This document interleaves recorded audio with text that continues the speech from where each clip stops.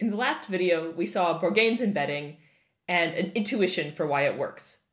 In this video, we will actually prove that it works.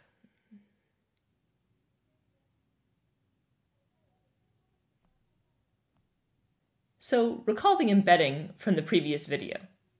The basic idea is that we're going to choose a bunch of random sets, Sij, and then we're going to define an embedding map, F, which maps X to a big vector of X's distances to each of these sets Sij. So last time, we kind of described what this embedding does and gave some hand-wavy intuition about why maybe it's a good idea. And now we're going to formally prove it.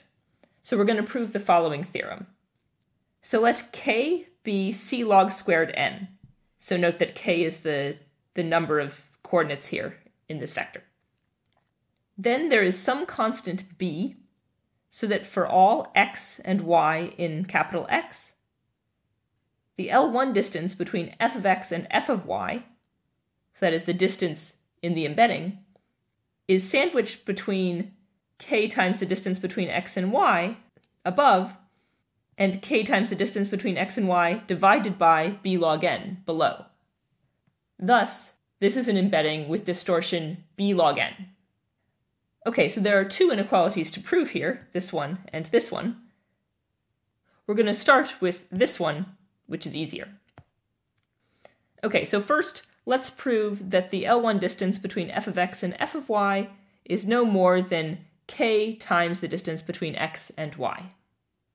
So I claim that it's enough to show that for any set S, the distance from x to S minus the distance from y to S, the absolute value of that, is at most the distance between x and y. So why is that sufficient? So if that were true, then we'd have that the L1 distance between f of x and f of y, so by the definition of the embedding, this is equal to the sum over all I and j of the distance from x to Sij minus the distance from y to Sij. But if each one of these is bounded above by the distance between x and y, this is just k, the number of sets Sij, times the distance from x to y. So as long as this holds for any set S, we'd be good. Another way of saying this is that the map from x to the distance between x and S is non-expanding. But actually, if you recall, we showed this already in the last video. The picture looked something like this. Okay, so let's put a check there. That's done. So now let's move on to the other inequality, which is more difficult. So we want to show that the L1 distance between f of x and f of y is bounded below by the distance between x and y times k divided by b log n for some constant b, where k here is just the number of sets Sij that we're considering. So let's recall the intuition that we had from the previous video. So there we were looking at the following situation. So in this situation, we have the closed ball of radius delta about x, and the open ball of radius little delta plus big delta about y. Here both of these balls are meant to be with respect to the metric d, although I'm just going to draw them as Euclidean round balls just for the purposes of exposition. So the situation that we were interested in is when the set S intersects the ball around x, but is disjoint from the ball around y. And when that happens, we showed in the previous video that this implies that the distance from x to S minus the distance from y to S is going to be at least capital delta. So what we're going to do now is we're going to choose a bunch of different deltas, a bunch of different radii, and show that this holds with decent probability for a random set S. That will give us some sort of lower bound on this L1 distance because it's just the sum of these coordinates, and we'll show that that lower bound can have this form. Okay, so let's get started by choosing our bunch of different deltas.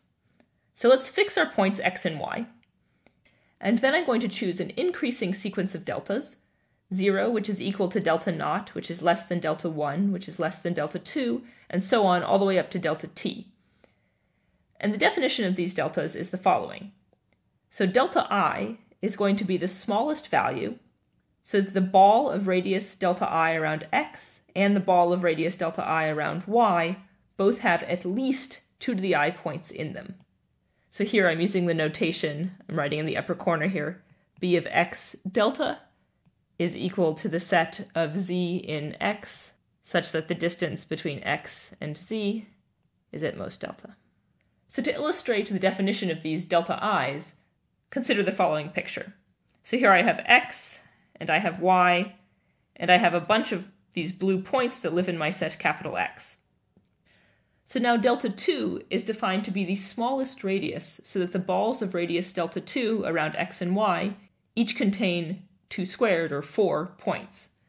So here, for y, this ball actually contains more than 4 points, it contains 5 points, but we had to make delta 2 that big so that the ball around x of radius delta 2 contains 4 points. So we sort of grew delta 2 until we hit this 4th point for x. Similarly, delta 3 is going to be the smallest delta so that the balls of radius delta around x and y have 8 points in them. And here the ball around x of radius delta 3 actually has 9 points, but the ball around y has exactly 8. And once again, we sort of increased delta 3 until we caught this last point for y. Okay, so that's the definition of delta naught, delta 1, delta 2, and so on. When do we stop? So we're going to keep choosing larger and larger deltas until we get up to about the distance between x and y divided by 3. So in particular, we're going to stop at the largest t, so that delta t is strictly less than the distance between x and y divided by 3. So in this picture here, suppose that this is the distance between x and y divided by 3, and this is the same, and so is this. Then we're going to keep picking deltas as big as possible until the next delta would take us past this radius. Then we're going to choose delta t plus 1 just to be equal to that radius d of xy divided by 3. So in this picture, the balls of radius delta t plus 1 about x and y would look like this. Okay, so that's how we're going to pick these delta i's. Now I'm going to make 2 claims. The first claim is the following. So suppose that this nice situation that we talked about before holds. Then the difference between d of xs and d of ys is at least delta I plus 1 minus delta I. So in fact, we already saw this. This was sort of our driving intuition from the previous video. This holds since the distance between y and s is at least delta I plus 1, while the distance between x and s is at most delta I, and so their difference is going to be at least delta I plus 1 minus delta I. Okay, so that's the first claim. Our second claim, and this is where the probability comes in, is that it's decently likely over the random choice of s that this nice situation occurs. So I'm going to make that a bit more precise in a moment, but for now let's start trying to prove it and let's see what we get. So by the definition of delta I plus 1, one of 2 things occurs. So either, if we consider the open ball of radius delta I plus 1 about x, then there are going to be strictly fewer than 2 to the I plus 1 points of capital X in that ball, or the same thing is going to be true for the ball about y. This follows from the definition of delta I plus 1. If neither of these 2 things occurred, we would choose delta I plus 1 to be smaller. So without loss of generality, let's assume that this happens for the ball about y. So now the picture looks like this. So now, by the definition of delta I know that there are at least 2 to the I points that live in the closed ball of radius delta I about x. So the picture now looks like this. So I have at least 2 to the I points in here, and strictly fewer than 2 to the I plus 1 points over here. So now let's recall from the definition of the embedding that the probability that x is in Sij is equal to 2 to the minus I for all x and x. So we can use that to calculate the probability that this nice event occurs. So the probability of the nice event, which I'll draw like this. Okay, so I claim that this is equal to the probability that the closed ball around X has a non-trivial intersection with S times the probability that the open ball around Y is disjoint from S. This is because these balls are always going to be disjoint. This follows from the fact that we made delta t max out at the distance between X and Y divided by 3. And since these balls are disjoint, that means that these two events, the event that S intersects the ball around S and S does not intersect the ball around Y, are going to be independent.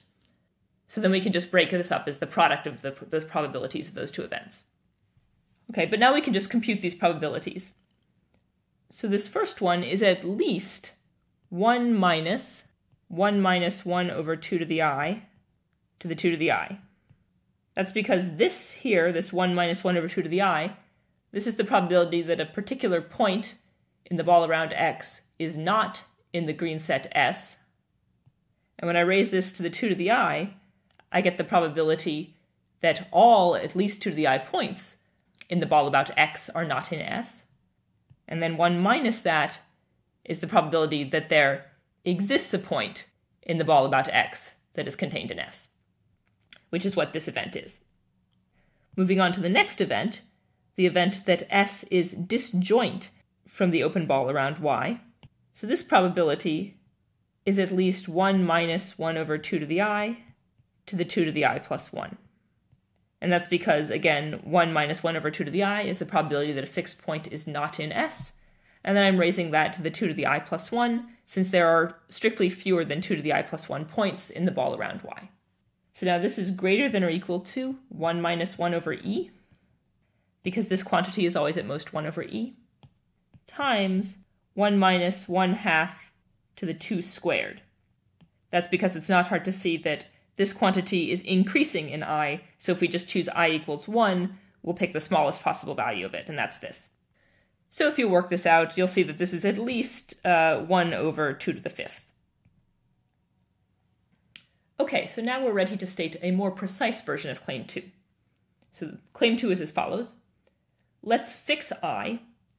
Now let's consider the probability that at least a 2 to the minus 6 fraction of the sets Sij have this good situation happen, where here this S is Sij. Well, this probability is equal to 1 minus the probability that that doesn't happen, namely that the sum from j equals 1 to c log n of the indicator random variable that is 1 if this event occurs is too small. In particular, this is less than the number of j's divided by 2 to the 6, which I can also write as 1/2 times c log n divided by 2 to the 5th. So I chose to write it this way because we saw in the previous slide that the expectation of this random variable is at least c log n divided by 2 to the 5th. That's what we just computed. So now this is saying, what's the probability that this random variable, which is the sum of independent 0, 1 valued random variables, is at most half its expectation? This sounds like a job for the turnoff bound. So if we apply a turnoff bound, we see that this is at least 1 minus exp of minus c log n divided by 8 times 2 to the 5th. And this is greater than or equal to 1 minus 1 over n cubed, provided that we choose c large enough. In particular, let's choose c at least 3 times 2 to the 8. Okay, so now let's put it all together. So we just established claims 1 and 2 down here. So now, by a union bound, over all n squared pairs xy, and all at most log n choices for I, we conclude that with high probability, for all I and for all x and y, at least c log n divided by 2 to the 6th of the Sij's have this nice property by claim 2, which by claim 1 implies that they have this property, that d of x Sij minus d of y Sij is at least delta I plus 1 minus delta I. So now we can compute the L1 distance between f of x and f of y.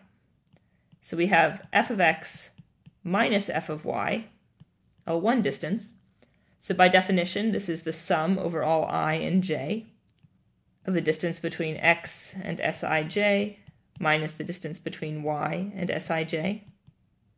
And in the favorable case here, if this with high probability statement works out, this is going to be at least the sum over I and j of c log n divided by 2 to the 6th, so that's the number of these Sij's where we have the favorable outcome, times delta I plus 1 minus delta I. So now we have this nice telescoping sum, and everything here cancels except for delta t plus 1 and delta 0. Delta 0 is just 0, so let's ignore it. So we get that this is equal to c log n divided by 2 to the 6th times delta t plus 1. And remember the definition of delta t plus 1, it was just the distance between x and y divided by 3. So this is c log n divided by 3 times 2 to the 6th times the distance between x and y. So that's great. So now recalling that k is equal to c log squared n, remember k is just the number of sets Sij, we conclude that the L1 norm between f of x and f of y is at least k divided by 3 times 2 to the 6th times log n times the distance between x and y. And this is what we wanted to show, where this 3 times 2 to the 6th is our constant b. Finally, returning to our original theorem, we just established this inequality here, that the L1 norm between f of x and f of y is bounded below by the distance between x and y times k divided by b log n. And remember that we had previously showed this inequality, that it's bounded above by k times the distance between x and y. And so that proves the entire theorem. So in conclusion, this embedding works, and we can embed any endpoint metric space into L1 with big O of log n distortion.